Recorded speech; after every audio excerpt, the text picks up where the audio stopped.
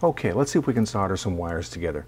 I've got a couple pieces of wire that I'm going to be working with. I've got my strippers, I've got my soldering iron, I've got a roll of solder. This is the resin core type. This is also the thin type. I like working with the thin. This is 0.050 in gauge. A roll of electric tape, or if you like, you can work with shrink wrap. Let's see if we can do this. First thing we need to do is strip off about a ½ inch of vinyl from each of the wires. So I'm going to strip one, and then we're going to strip the other, and that's done. I'm going to take one of them and I'm going to give it a little bit of a twist like that, and I'm going to put a little roll of, or a little tube of the shrink on there. You can get this at Radio Shack or just about any place that you want.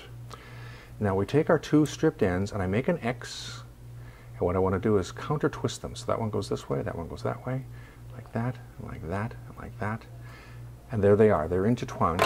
Now what I'm going to do is I'm going to set them just so that they'll stay up in the air so I can show you. I'm going to let them hold like that. I take my soldering iron, I put it just under the joint where I've got my two pieces of twisted wire, and I'm going to give that just a few moments for some of the heat to start to come up from there. Then I'm going to touch on here very gently, and we'll get a little bit more of it here.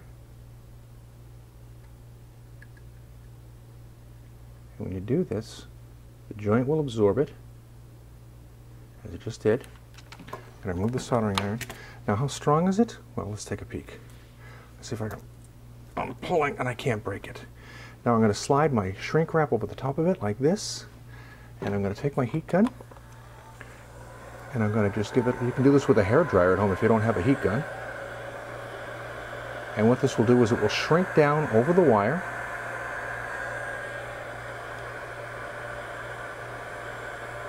And when we do that, you can take it off of there. We have a nice clean joint. It's not going to come apart. It's strong and it won't get shorted. This is the way it will work. In our next video, we're going to try a little bit of a challenge.